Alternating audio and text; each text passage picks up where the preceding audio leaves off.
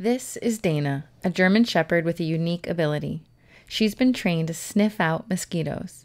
Today, she's showing off her skills to a group of researchers in Mali who are working hard to eradicate malaria. Dana is helping them understand where mosquitoes go in the dry season. A large swath of the African Sahel, including Mali, is extremely dry for up to 8 months of the year. When the rains begin in the spring, mosquitoes suddenly appear in huge numbers as if from nowhere. It's possible that the mosquitoes migrate, but entomologist Tovi Lehman thinks that the species that transmits malaria most efficiently stays and hides. Dana's job is to find their hiding spots. If the researchers can figure out where mosquitoes wait out the dry season, they might be able to wipe out the insects and the disease they carry when they're easy targets. The problem is, mosquitoes have no natural scent. For this unusual canine collaboration to work, the researchers had to give mosquitoes an odor. They chose vetiver, a grass that's not native to Africa. Its oil has an earthy smell that's pleasant enough to work with and lasts long enough to use in experiments.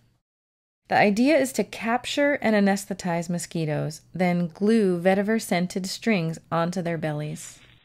Dana learned to recognize the vetiver scent in California with trainer Sapir Weiss.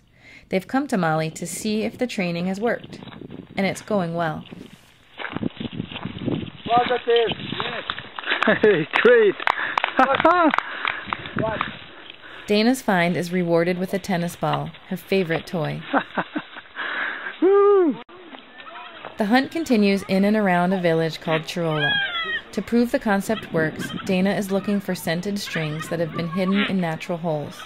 Mali is much hotter than California, and since dogs can't sniff and pant at the same time, Sapir had to retrain Dana to stop searching every so often so she could pant and cool off. Dana's work was so successful that Sapir taught 2 more dogs and their Malian handlers to continue Dana's work when she returned home.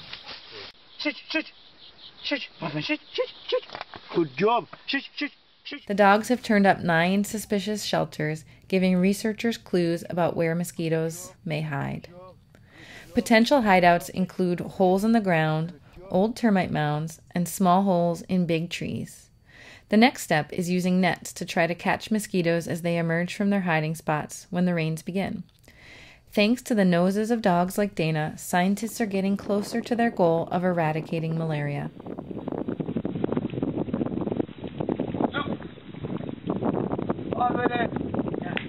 Ooh, amazing! A single one?